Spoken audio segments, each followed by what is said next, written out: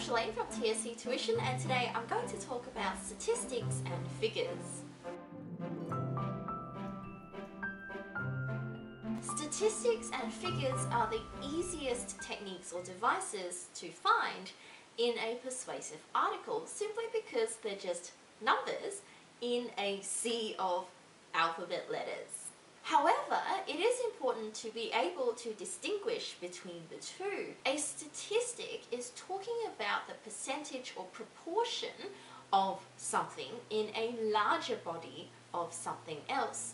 So if we're looking for phrases, we're looking for things like 73%, 1 in 5, a third of all studies. Phrases like that are a pretty good indication that what you found is a statistic, because they're talking about a proportion of something in a larger body of something, whether or not that's research participants or policies or car crashes, whatever it is that the author is talking about. A figure is simply a number.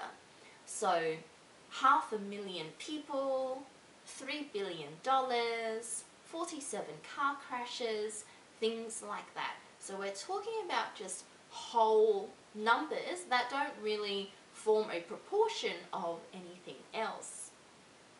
Now, it's important to get these two right and to be able to distinguish them properly, even though analysing them is pretty much the same. But it is important to be able to distinguish them properly, because your teacher or your examiner is going to be awarding marks or taking away marks if you get them wrong or right. So make sure you get them right.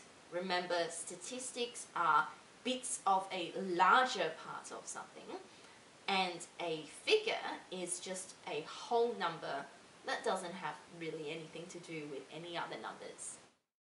So I hope that was helpful. As always, like and subscribe to all of our social media channels so that you can get our latest tips and tricks to achieving your best in your English subject.